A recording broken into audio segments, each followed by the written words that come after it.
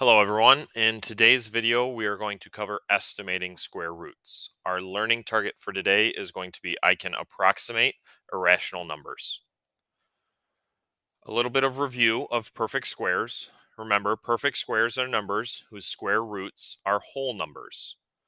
Perfect squares are always rational numbers. Remember, a rational number is any number that can be written as a fraction. It's also decimals that end or repeat.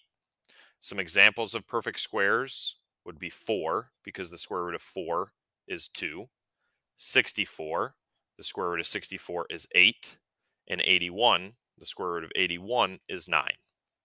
Non-perfect squares are always irrational numbers. Remember, you cannot write an irrational number as a fraction, and they are decimals that do not have a repeating pattern, and they do not end.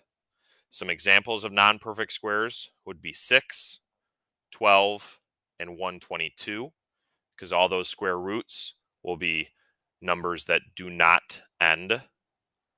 Now, while the square root of a non-perfect square is irrational, we can use our knowledge of perfect squares to estimate their value.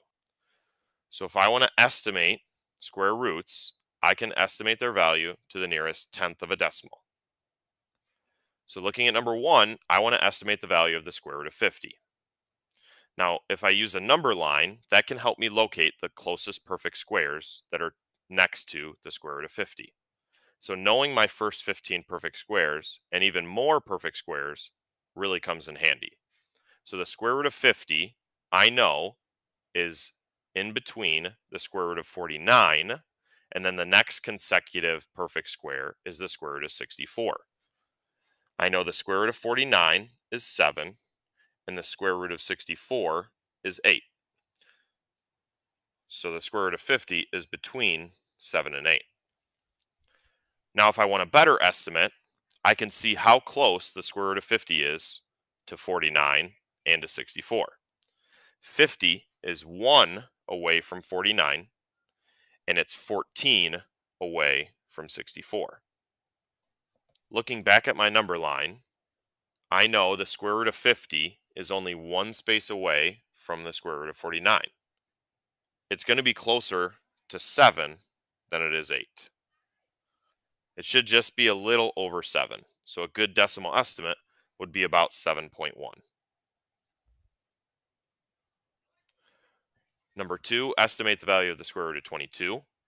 Again, knowing my perfect squares, I know the square root of 22 is in between the square root of 16 and the square root of 25. I know the square root of 16 is 4 and the square root of 25 is 5. So the square root of 22 is between 4 and 5, but it's closer to 5 because the square root of 22 is only 3 spaces away from 25, and it's 6 spaces away from 16. It's a little bit over half of the way to 5. Therefore, a good decimal estimate would be about 4.7. Number 3, if I want to estimate the value of the square root of 103, I know the square root of 103 is in between the square root of 100 and the square root of 121. Square root of 100 is 10, and the square root of 121 is 11. So 103 is between 10 and 11. But again, it's closer to 10.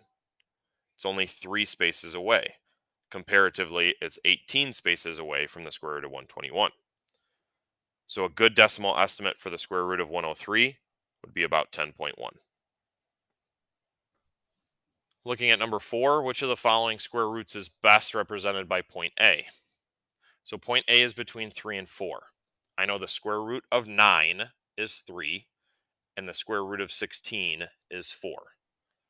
Out of my 4 answer choices, the closest to 16 would be the square root of 15. So C would make the most sense. Number 5, which of the following would be the best estimate for the square root of 198?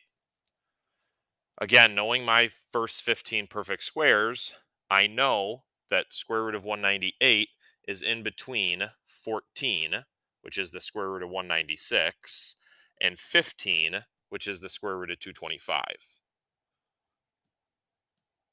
The square root of 198 is extremely close to 196, so it should be very close to 14. So the best decimal estimate out of those four choices would be A, 14.1. Number 6, between which two integers would each of the following lie?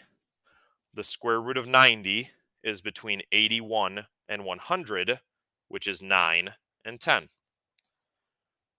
The square root of 175 is between 169 and 196, which is 13 and 14. And the square root of negative root 12 is between 3 and 4, because 3 is 9 and 4 is 16.